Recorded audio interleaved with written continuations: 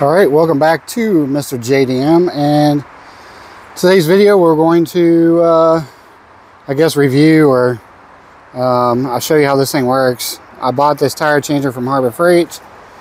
It's a bit of a piece of crap if you don't buy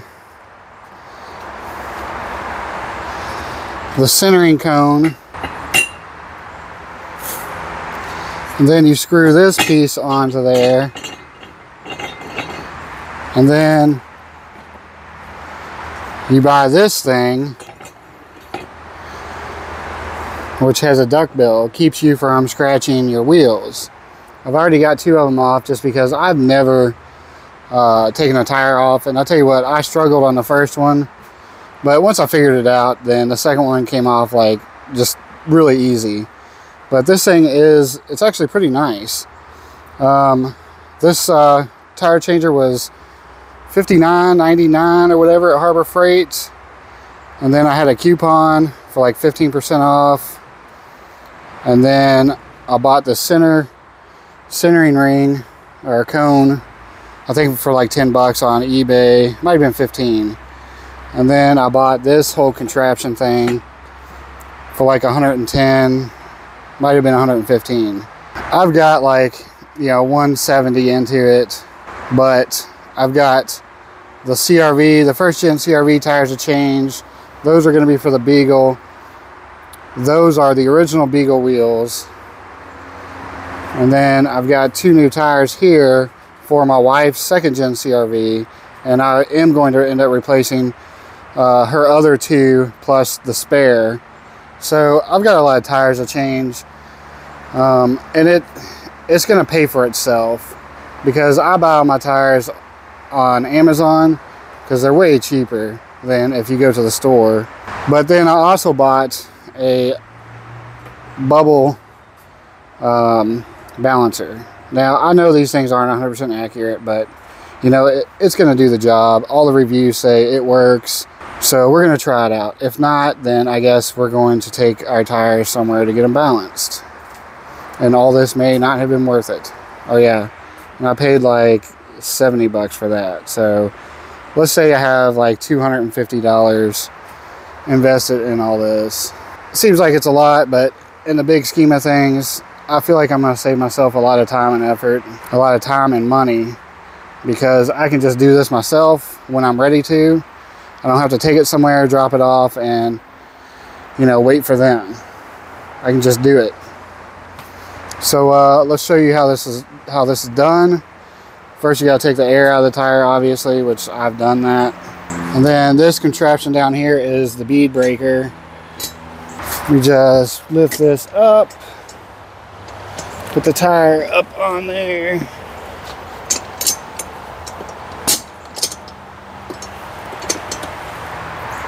Stick it right on the edge.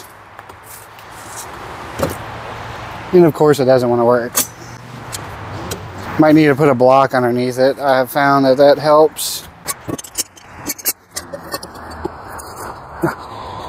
And of course it doesn't want to work because I'm recording. I mean, you know, that's how it works, right?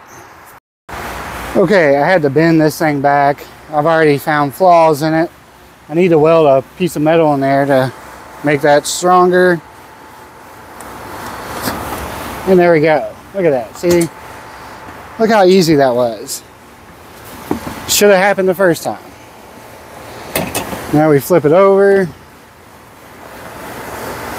And we get the back.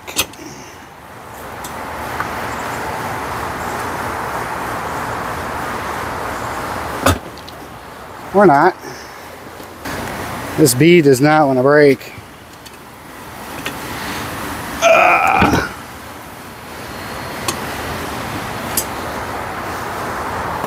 There we go. All right. And yeah, you may struggle a little bit, but I think it's worth it. And obviously we want to take the balance weights off. There we go. All right. All right, so it has a hole for this to go into to lock it down.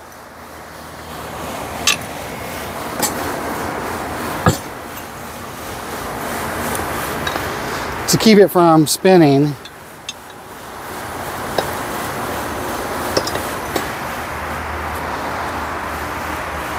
Then we put our centering cone in. This is what they gave you for that, but that thing is, it's worthless. Centering cone, and we screw this piece on. Now we put our duck bill on. This thing is adjustable.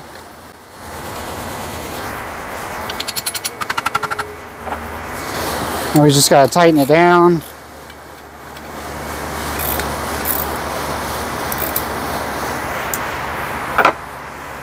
Squirt some soapy water. We take the bar that came with it.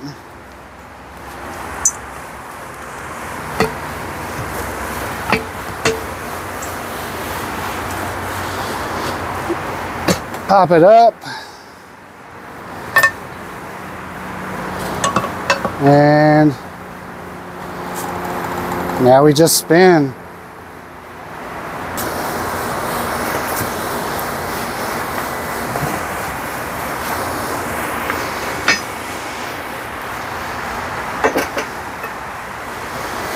All right, now we need to get to the bottom. The bottom's a little bit trickier. I've learned that using this works better, but Harbor Freight sells thinner ones, so I think I'm gonna go get thinner ones at Harbor Freight.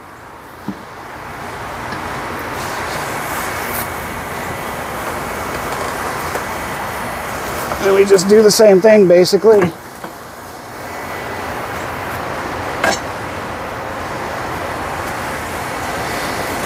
Pull that out and then spin.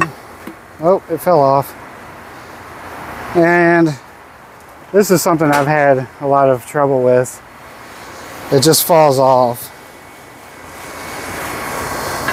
It's only on the bottom side though. Let's get it going.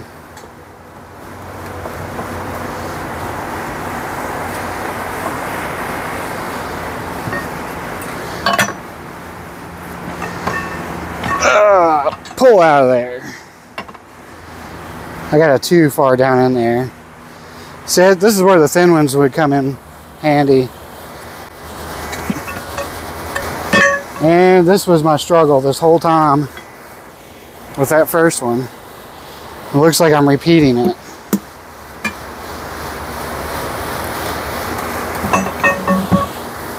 I know everybody's just watching like, no, do this, do that. That's not how you do it. You're an idiot. Yeah, you're probably right, but I gotta learn.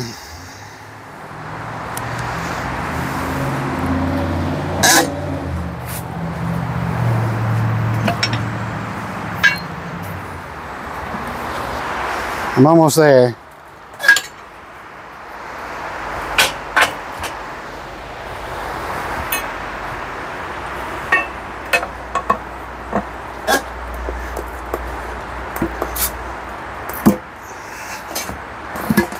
There we go. Look at that. I knew I had it in me.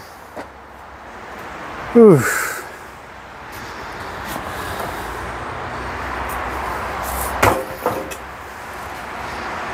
Now, how much did I mess up the wheel? Doesn't look like I messed it up a little at all. Maybe a tiny bit there. I don't know. Maybe it's just clean. But yeah, that's been my struggle for the day. But this thing works pretty good. I'm really happy with it. All right, yeah, so I mean, I guess that's the end of this video. It's pretty short, but it is what it is. We'll do the bubble balancer once we get tires ready to put on the wheel, and we'll pick back up on the B20 build here soon. I have a few things I need that I ordered that I need to wait for them to get here because I'm kind of stuck. I can't do anything without these tools. So I cannot get all the carbon out of where the rings go, so I bought a tool to scrape that out. And then to get my valves set correctly, to cut them correctly, I need it's called blue steel or steel blue. It's just like a paint you paint on, and then once you cut the seats, then you can see where on the valve that the seat meets the valve. And so I have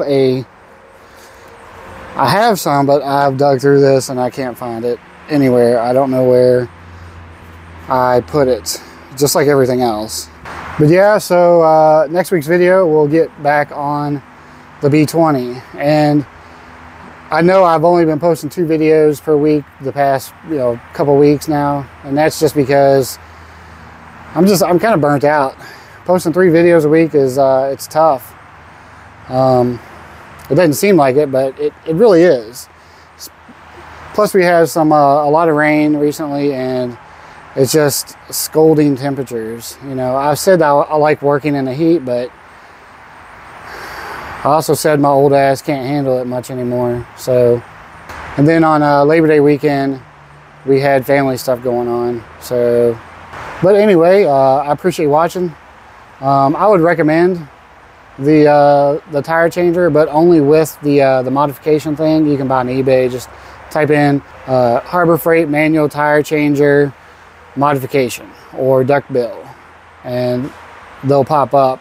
Now, some of them are like $400, but they have like bearings and shit in them, and they're really nice, but it's 100% unneeded. So I wouldn't spend the money on something like that. I don't know how that guy gets away with selling it. I don't even know if he sells any of them, because that's just crazy. $400 for the duck bill attachment? I don't think so. But oh well, let's end this video here. Thanks for watching. I appreciate it. Please share with your friends, subscribe, give me that thumbs up, comment, whatever it is. I'll see you all in the next video.